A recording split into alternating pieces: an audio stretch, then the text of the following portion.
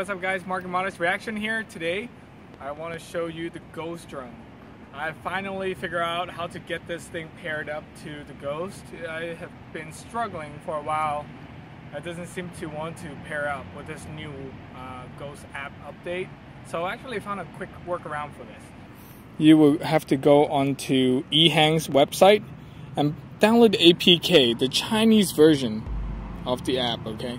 So it pretty much is Chinese, and if you can't read Chinese, don't worry, I can kind of give you a quick idea. So it says, basically it's like, hey, do you want to download a voice thing? You say, right, this button means no. Okay, no. Alright, whatevs. And then basically what I did is, now you turn on this thing, and it's like, alright, connected successfully. So what you do is, you go ahead and come here into settings, and you notice these weren't really available in the US app. So what you do is you come here, you press this. This means settings, okay? And you repair it with your drone. So what you do is you press this, and it says, all right, I'm waiting. Okay, so this means that it's saying that, hey, pairing has started. Please connect the drone battery. And this means cancel, so don't hit that. And what you do is now you come here and you plug in the battery. 1, 2, 3, go. And look, this immediately tells you, cool, it's paired up. So if you look at the US app, there's some translation problem there. So this means that, hey, does it have a protective, the blade protector? This means no, it does not have the blade protector. And this means, does it actually have the gimbal? So if you have a blade protector, you can't use the gimbal. But if you don't have a blade protector, you can use the gimbal. On there it says, do you have prop and no prop? That is not right. It should be a prop guards. So just a quick translation issue. So you hit that and you're okay. So now this is pretty much ready to go. As you can see, it's starting to find satellites. And it tells you how much battery it has, but it's all in Chinese. So what you do now is you come here and you quit the app, okay? And then you open up the US application here. And this will allow you to finish up the successful pairing. Cool. Now you see successful. You see what I mean? Prop, no prop. What the heck is that supposed to be? It's supposed to say prop guard. So anyhow, so we click OK. So now I'm actually in a Best Buy, Toys R Us, Babies R Us parking lot, and it's working. Check this out. Easiest way to shove the battery in is once you plug it in, you shove this lead in first, like this. And it's not that easy, even though I said it's easier. So you shove it in like this, and then you close it. Easy. Okay. So if I do this, watch. Awesome! So now we can actually have full gimbal control. Bring it back to the middle. Now I'm gonna bring it to the right, like this. See that? Awesome. Awesomeness.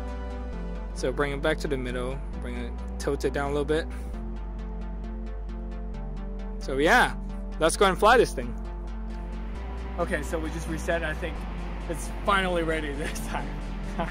So unlock. You start seeing that thing start spinning. Take off.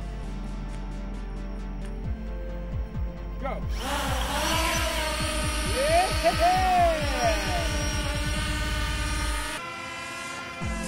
So we now can get it to go forward. So we're testing the follow me mode right now, and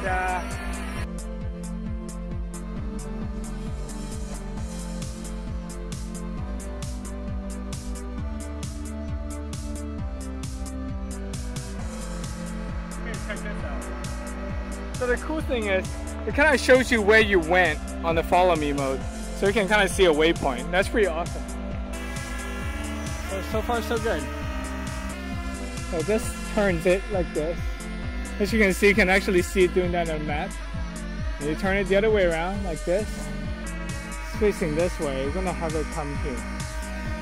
This target, it requires 10 meters high, so let's bring it up to 10 meters.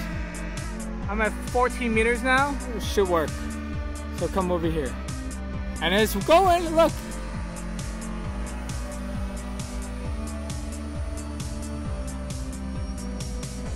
Now I'm gonna tell him to come back home. So far so good. I'm going so far. Oh shit, there's a pole. Oh! I'm gonna land it. Look, watch. Land. It's gonna land itself.